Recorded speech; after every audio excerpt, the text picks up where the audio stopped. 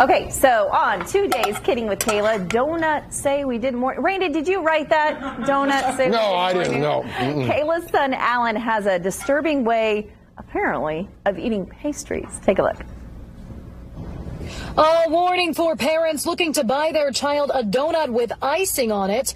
Do not expect them to eat it properly.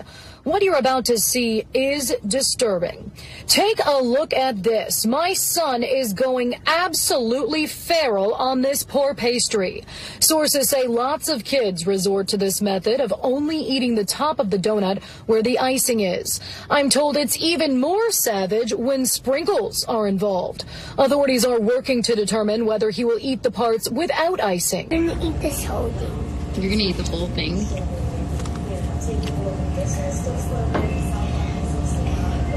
It's a sandwich. I can confirm he did not eat the whole thing. In fact, just a few seconds later, the juvenile had this to say.